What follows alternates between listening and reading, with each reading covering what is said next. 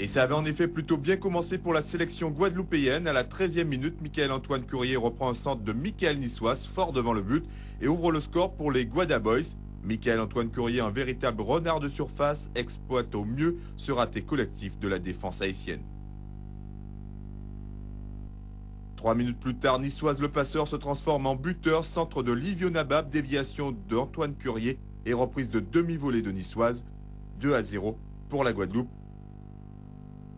Un équilibre parfait pour un but magnifique.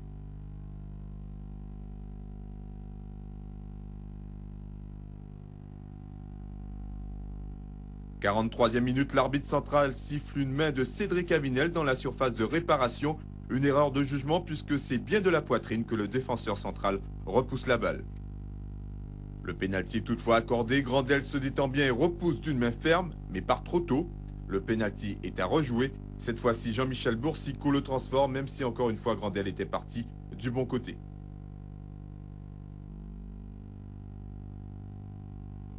Deuxième période, la Guadeloupe est en difficulté, les Haïtiens poussent et à la 67e minute, Ederson Raymond, seul au deuxième poteau, crucifie Grandel et égalise pour Haïti, 2 buts partout.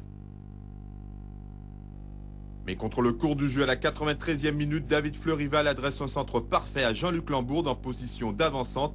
Un plat du pied imparable du Marie-Galantais qui offre une victoire inespérée à la Guadeloupe, 3-2. Malgré une deuxième mi-temps largement à l'avantage d'Haïti, désormais, les Guadeloupéens sont maîtres de leur destinée dans cette Caribbean Cup. By Guadeloupe, currently by Haiti. They keep the ball in. Yes, they did. There's the assistant referee.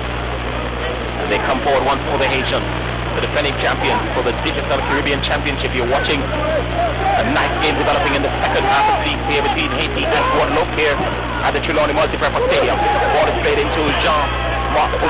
This is Kade playing it off. Shot the goal and hit the roof of the net. Orange shot here. And Haiti, they've been searching for the equalizer ever since the start of the second half. Finally, Raymond Anderson has delivered. It's 2-2. Henderson, as you see the ball here, played across between 3 players. Back outside the area, he just looks up and rolls it into the path of Henderson, the man that's just getting the ball at the half line. Now in the penalty area, and no one could stop that. A bomb from just about 8 yards left of the goal, finishes in the roof of the net as he comes into the field, puts it down, picks the spot, and hammers it into the roof of the net for Haiti to equalize. So the man on your screen there, number 15, Raymond Anderson, getting the goal. Over to the left-hand, right-hand side of the field. Tries to. It is just under too late though. There was screaming down the line a long time ago calling for the pass. Haiti, one last attack for them. Pass out. Now, can Guadeloupe make this their last attack? Not a great deal of time left in this game, I can tell you that. Can go off any moment now, the ball is in. The Guadeloupe have it in them for a late winner. Lamporti! Heartbroken Haitian players are standing, looking at each other as Lamporti left unmarked in the 18-yard area.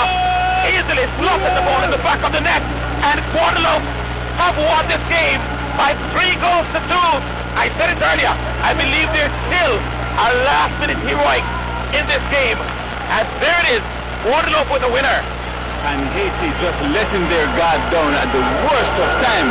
And the big number 13, Guade, who got in for the first time into the penalty area, had 3 efforts from 30 yards out. And that rifling left foot shot from just about 7 yards stiffens the back of the net. And you hear the cheers from